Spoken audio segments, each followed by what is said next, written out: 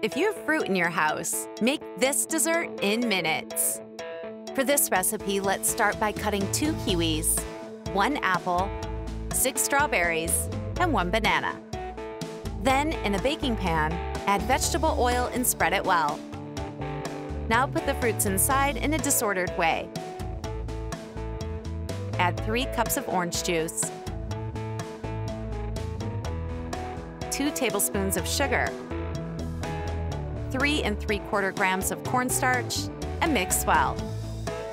As soon as the cornstarch dissolves, turn on the heat and mix until it thickens. Finally, add 1 tablespoon of butter and mix it well. And that's it. Pour this mixture over the fruits. Mix it well with a spatula. Put it in the fridge for 3 hours or until completely cool. And our recipe is ready.